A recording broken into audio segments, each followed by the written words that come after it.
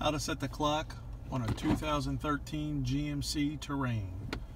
First thing you want to do, hit your home button.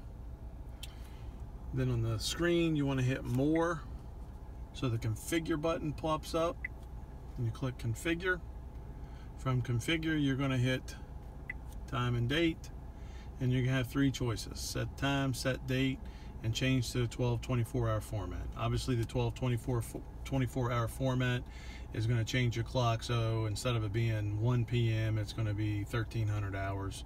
If it's 12-hour format, then it's going to show as 1 p.m. So in this case we want to set our time, so we're going to hit set time, and you're going to get your current time is going to pop up with plus signs across the top, minus signs across the bottom. So obviously if you want to go lower, you're going to hit minus.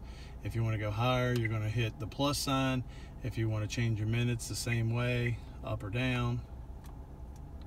And then you can change PM, so you don't have to cycle through from 1 to 12 to change your PM to AM. You can just hit your button and change it from AM to PM.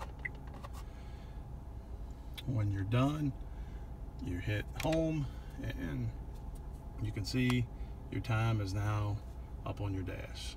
That's how to set the clock on a 2013 GMC Terrain. Hope this helps.